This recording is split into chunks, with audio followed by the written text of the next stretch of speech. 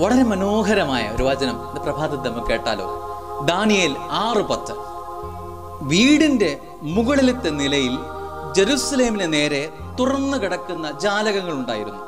താൻ മുമ്പ് ചെയ്തിരുന്നത് പോലെ, ശ്രദ്ധിച്ച് കേൾക്കണമേ, താൻ മുൻപ് ചെയ്തിരുന്നത് പോലെ അവൻ അവിടെ ദിവസവും 3 പ്രാവശ്യം മുട്ടുമേൽ നിന്ന് തൻ്റെ ദൈവത്തോട് പ്രാർത്ഥിക്കുകയും നന്ദി പറയുകയും ചെയ്തു.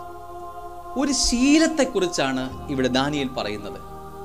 ഇന്നലെ മാത്രം, ഇന്ന് പ്രഭാതത്തിൽ മാത്രം, ഒക്കുമ്പോൾ മാത്രം, സമയം കിട്ടിയാൽ മാത്രം ചെയ്യുന്നൊരു വിഷയത്തെക്കുറിച്ചല്ല ഇവിടെ വചനം പറയുന്നത്. എന്നും എല്ലാ ദിവസവും 3 പ്രാവശ്യം എന്ത് ചെയ്യും? അവൻ മുട്ടുമേൽ നിൽക്കും. എന്തിനാണ് മുട്ടുമേൽ നിൽക്കുന്നത്? പ്രാർത്ഥനയിൽ മുഴുകാൻ വേണ്ടി മാത്രമാണോ? നന്ദി പറയാൻ വേണ്ടി.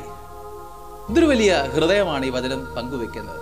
സ്നേഹമുള്ളവരെ, എന്നും അവൻ്റെ മുമ്പിൽ മുട്ടുകുത്താനും എന്നും അതേ സമയത്ത് കൈകൾ കൂപ്പി നമസ്കരിക്കുവാനും ജാഗരിക്കുവാനും തരുന്ന അനുഗ്രഹങ്ങൾക്ക് സ്വർഗത്തോട് നന്ദി പറയാനും നമ്മൾ തയ്യാറാവുമ്പോൾ സ്വർഗം നമ്മളെ ചേർത്ത് പിടിക്കും. ദാനിയേൽ നമുക്കൊരു ആവേശമാകണം മക്കളെ. ദാനിയേൽ 6:10 ആവർത്തിച്ച് പ്രാർത്ഥിച്ച് ഇതിൻ്റെ അഭിഷേകം നമുക്ക് ചേർത്ത് പിടിച്ചു കൊണ്ടുപോകണം.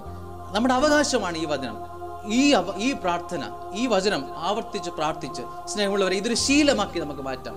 മുട്ടുകുത്തുന്നത്, അവൻ്റെ മുമ്പിൽ കൈവരിക്കുന്നത്, ഒപ്പം അവനോട് നന്ദി പറയുന്നത് നമ്മുടെ ശീലവും നമ്മുടെ ഒരു ജീവിത പൈതൃകവുമാക്കി നമുക്ക് മാറ്റാം.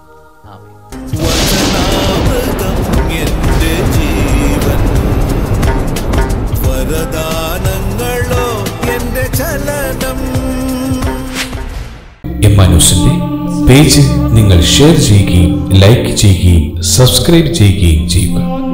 നിങ്ങളുടെ ഒരു ചെറിയ ക്ലിക്ക് അനേകം ആളുകളിലേക്ക് ഈ സുവിശേഷം എത്തുന്നതിന് ഒരു ചാലക ശക്തിയായി വർത്തിക്കും. ദയവായി എമ്മാനൂസ് ഷെയർ ചെയ്യുക, എമ്മാനൂസ് ലൈക്ക് ചെയ്യുക.